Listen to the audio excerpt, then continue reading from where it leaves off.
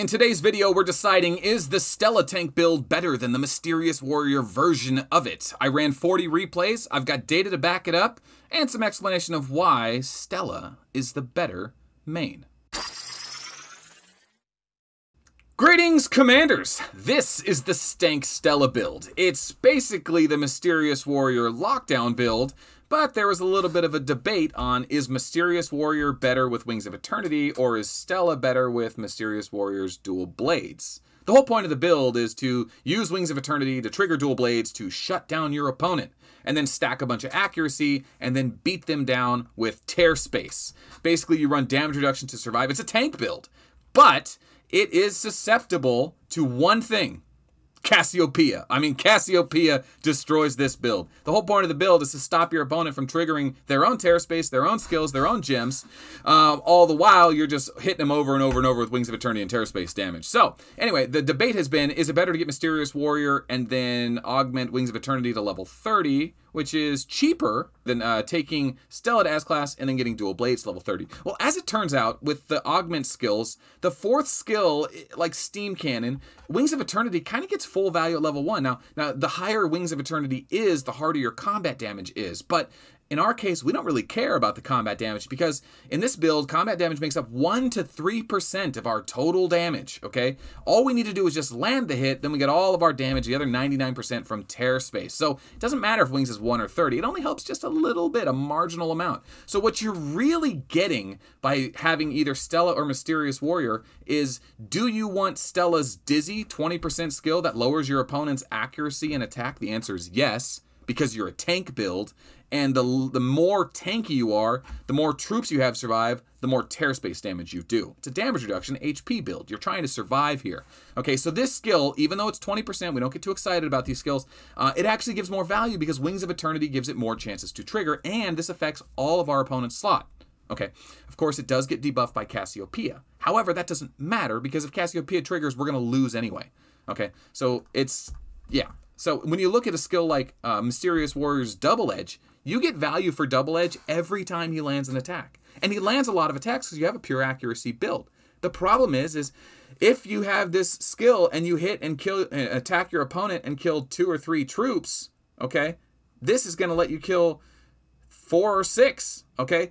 But your tear space is going to be doing 150 to 200 troops. So even though you're getting some value every time you land a hit, it's not as much value as Stella's survivability with Dizzy gives you. And that's really the bread and butter. I don't need to go into any more details. I could, but ultimately, when you look at the other skills, like is dual blades better at 30 or 60? Well, it reduces their opponent's dodge, makes you hit more. But if you have enough accuracy, you shouldn't need this. You really shouldn't need this. I ran 40 replays, Stella versus Mysterious Warrior. Okay, 10 replays as an attacker, 10 replays as Stella attacking, 10 replays as Mysterious Warrior attacking.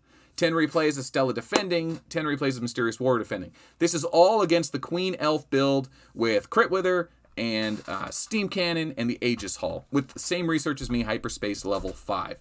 And this is the data. This is the data that backs up the results. And I think that's, you know, it's a spreadsheet video. Most people don't like this, but data is important on meta-defining commanders on new exciting builds. We've been wanting a tank build for a long time. Okay, I've been harping about infantry not having a tank build, and now we have one, and it's good.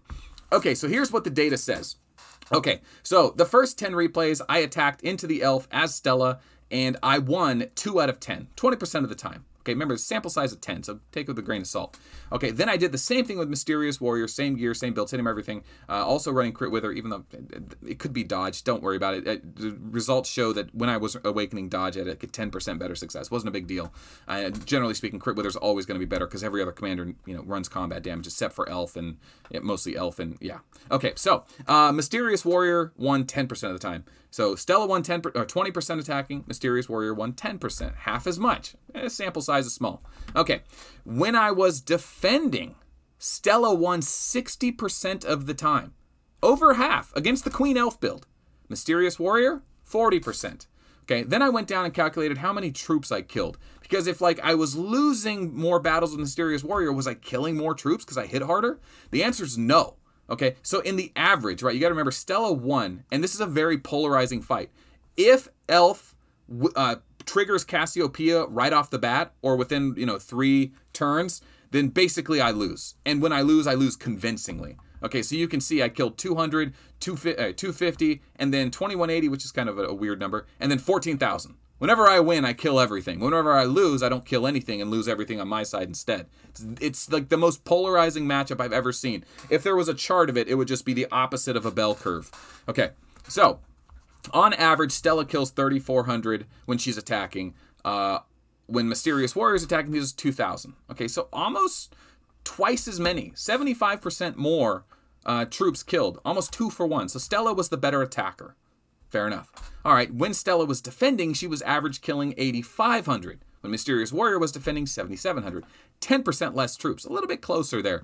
But either way, the data is all conclusive that Stella's the better attacker, Stella's the better defender, she gets more wins, she kills more troops. That's the data people want to see. All right, now, of course, I can't end this video without showing some of the 40 replays. So I'm going to go down and show you guys how it all started. The first replay, right here. Okay, so I lose and I kill 245 troops. I saw that right away and I thought that had to be a first turn Cassiopeia. Okay, so Taurus goes off, Leo goes off, Blessing, Steam Cannon, Cassiopeia. She literally gets everything. Lands a hit, kills 300, Terror Space kills 1,000, and she already has Cassiopeia. So everything I'm trying to do with my build, Wings of Eternity Dual Blades, has 0 effect. And I'm just going to be destroyed. She's already healing. She's going to start dropping curses. I think at this point, Dizzy has no effect because I'm not going to be able to lower her attack or accuracy enough because she has Cassiopeia that she's basically just going to crush right through me. And you might be saying, well, maybe you'll get lucky and she won't trigger Cassiopeia one round. Yeah, that can happen. Yeah, that's how I was able to kill 2,000 that one time. So you can get lucky, but there's 6 slots. So it's 20% chance. Odds are in her favor just slightly to at least get it once per round.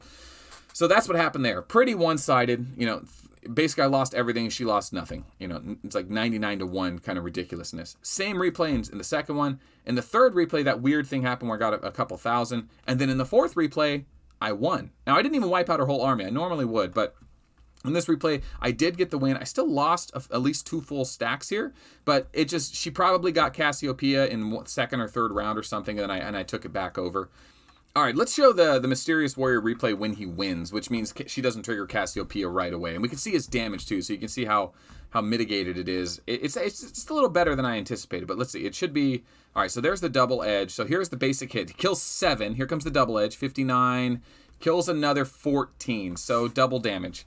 So he kills 21 with combat damage and then another 120 or 130 with Terror Space. So it actually was more like 20% there. So there is some value there, but the value doesn't scale as well as Dizzy.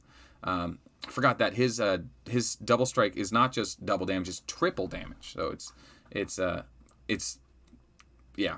Instead of doing 100 and then 100 again, it does 100 and then 200. So a total of 300 damage instead of just, 200. Is that confusing? Yeah, it's probably confusing. All right, so basically what we want to do is figure out if she ever gets Cassiopeia. She definitely doesn't get it in the first 3, and Dual Blades needs to start stopping her from triggering all of her skills. Curse, Steam Cannon, yeah, so she's lowering our dodge, making herself hit harder. She lands her hit. She has an accuracy build. You kind of expect that.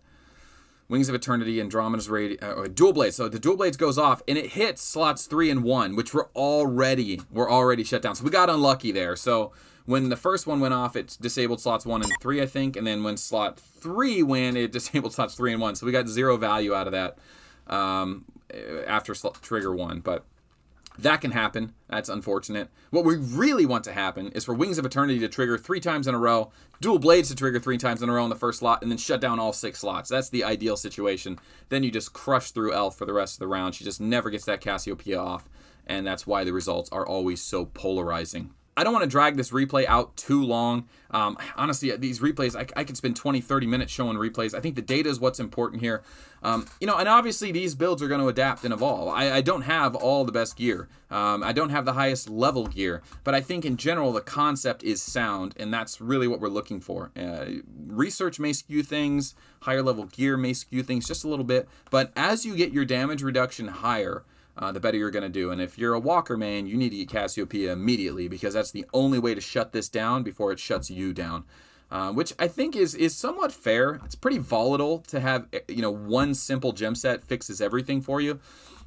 And you might make the argument in Elf's case, if she just runs Tina's super immunity and not Steam Cannon when she knows she's going against a lockdown build, then she's just always going to win. If she runs super immunity from Tina and Cassiopeia, your chances of winning against an Elf is nil. And that's why Queen Elf is the best build in the game.